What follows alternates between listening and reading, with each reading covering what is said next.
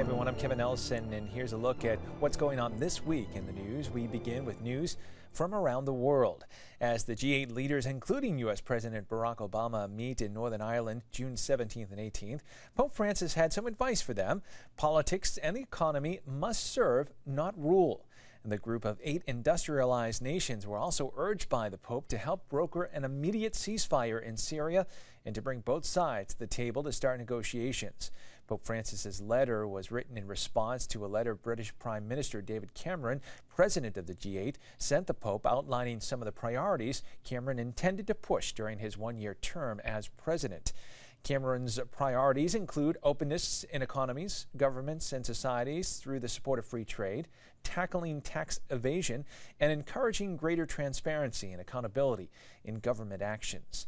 Pope Francis replied that if they want their work to have impact, all political and economic efforts and policies must be seen as the means, not the end, with the true goal being the protection of the human person and the well-being of all humanity.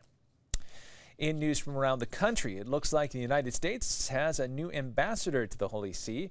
Ken Hackett, a retired president of Catholic Relief Services, is expected to take over the post that has been vacant since former ambassador Miguel Diaz left in late 2012. Diaz now is a professor of faith and culture at the University of Dayton, Ohio. A native of West Roxbury, Massachusetts, Hackett, who retired in 2011 after 18 years as president of CRS, was nominated for the position by President Barack Obama on June 14th.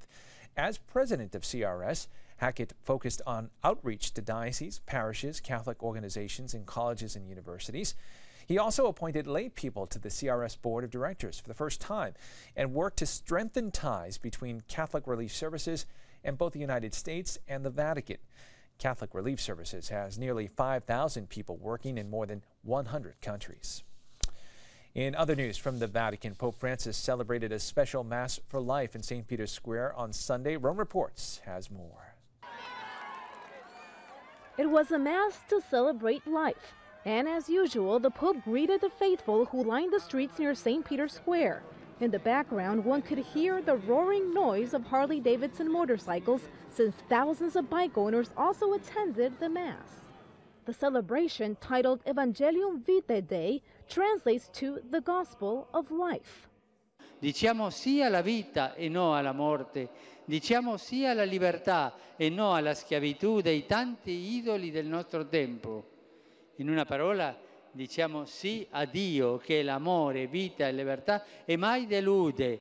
The Pope explained that the gospel itself leads to life. The notion that rejecting God will lead to freedom is mistaken, he said. On the contrary, following the gospel leads one to a full life. Ma spesso, lo sappiamo per esperienza, l'uomo non sceglie la vita, non accoglie il Vangelo della vita, ma si lascia guidare da ideologie e logiche che mettono ostacoli alla vita, che non la rispettano, perché sono dettate dall'egoismo, dall'interesse, dal profitto, dal potere, dal piacere e non sono dettate dall'amore, dalla ricerca del bene dell'altro. When it comes to truth, the Pope said the Bible shows all the dimensions of human drama, everything from the good and evil to passion, sin, and its consequences. He said selfishness leads to lies, and although we may try to deceive ourselves, God, he said, cannot be deceived.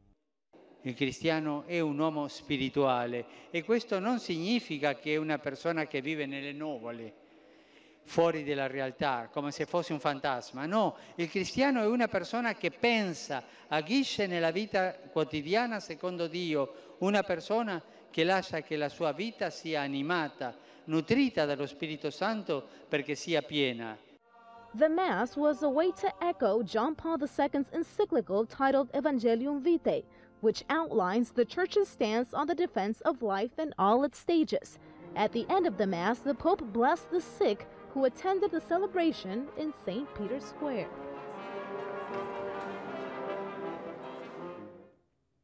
Looking at more news from around the country, a new website is aiming to protect youths from the dangers of the internet. Roman Catholics and Greek Orthodox in the United States have collaborated on www.faithandsafety.org.